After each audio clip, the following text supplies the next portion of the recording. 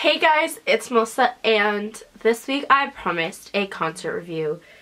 The very first one in a super duper long time, but it was also the winter time and I don't really go to concerts in the winter, but let's talk about it. I went to see the one and only Florida Georgia Line. I got this shirt. It's really nice, and it's them in like the American flag, and then on the back it has all the places they play, which is super cool.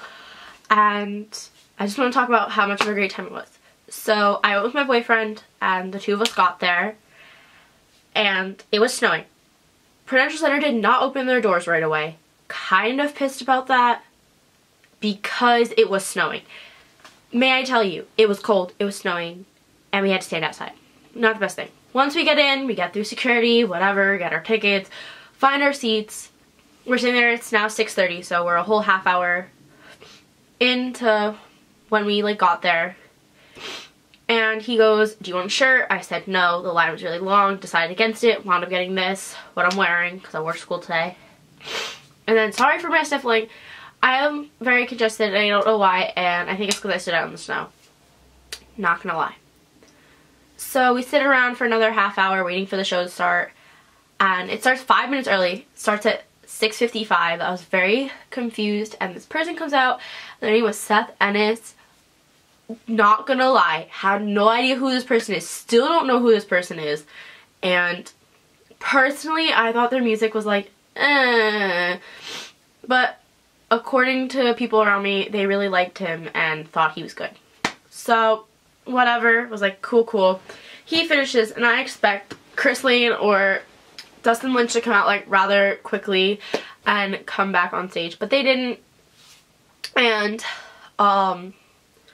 we had a 10-minute break, which was good. I mean, they gave you enough time in between your performances to kind of resolve yourself. So the next person to come out was Chris Lane. I was so hype. I love him. I think he's super cool because he's more of a pop country, so it made me very happy. And he sang a couple of his songs, did a bunch of music, whatever, which is really great. And I'm gonna put some, I'm gonna put all my videos in another video so that this isn't 1,000 years long, and you can watch that afterwards. So he was really good. I had a great time. My boyfriend kept staring at me going, "How do you know all these songs?" Because he was singing songs that weren't country. He was singing a bunch of songs, whatever. Then we had another 10-minute break, and Dustin Lynch came out. And let me tell you, this guy can sing, right? But for some reason, his teeth are so obnoxiously white, and they're so obnoxiously big. Literally laughed at him the entire time because the camera would go like this, and it would zoom in on his face while he was singing, and all you saw was teeth. It was so, I just wanted to laugh the entire time. It was hysterical.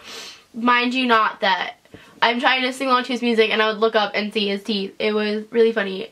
Nothing against him, it just made me laugh the entire time. Love his music to death.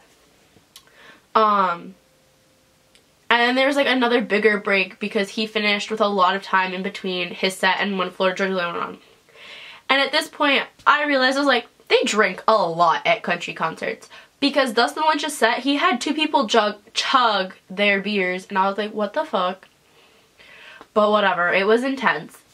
And now we're sitting around, whatever. And right before Florida Georgia Line came out, we turned because I was like, what the hell? Everyone was moving away from their seats in the section next to us. Some girl started puking her brains up, and I was like, no, can't happen, not happen, no.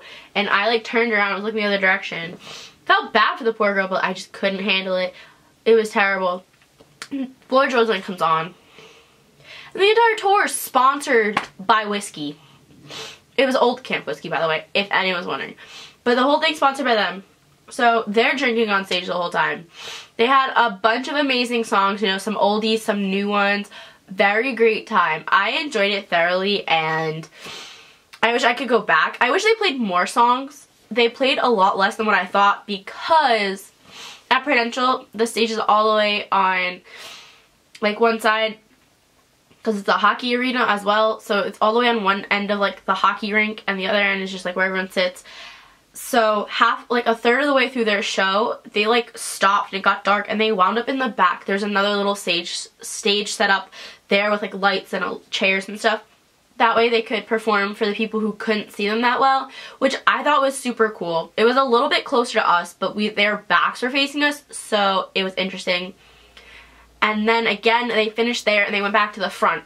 But may I tell you that a couple people who were sitting next to us thought that after they finished in the back, the show was over. And I'm thinking to myself, they haven't played Cruise yet. Granted, Cruise is from like 2011 or whatever year it was from.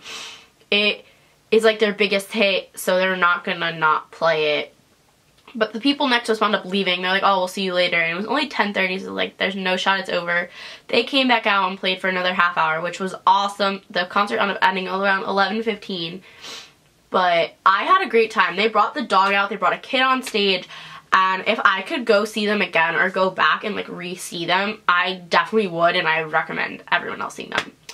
But I don't want to make this much longer, and next week I have a pretty cool video coming out if I can get it filmed on time.